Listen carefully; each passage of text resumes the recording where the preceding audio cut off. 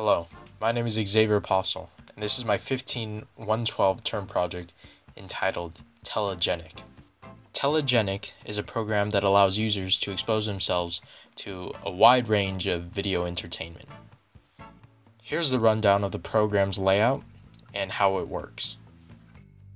In the top left corner of the program, there's a button where users are able to access information on how to work with the program and what to do.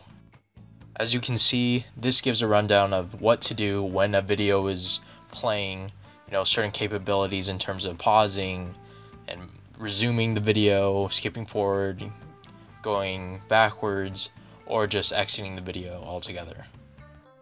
To begin the process, the user must first take a picture. After the picture is taken, the program will return the current facial expression of the user. In this case, it was happy.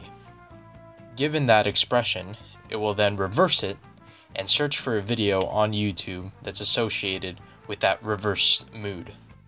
As you can see, users are still able to access this information box just in case they get lost in the process. If a user so desires, they're able to take another picture, completely deleting any information on the previous video and finding a new one. In total, the program is able to distinctly recognize two facial expressions, sad and happy. However, sometimes the program will return a current facial expression of other.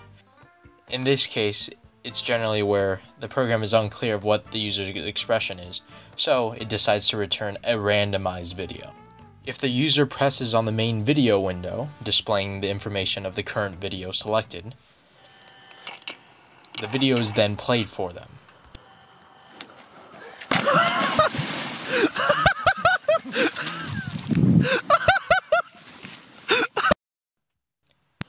This is where the user is able to manipulate the video itself by pausing, resuming, skipping forward, backward, or completely ending the video altogether.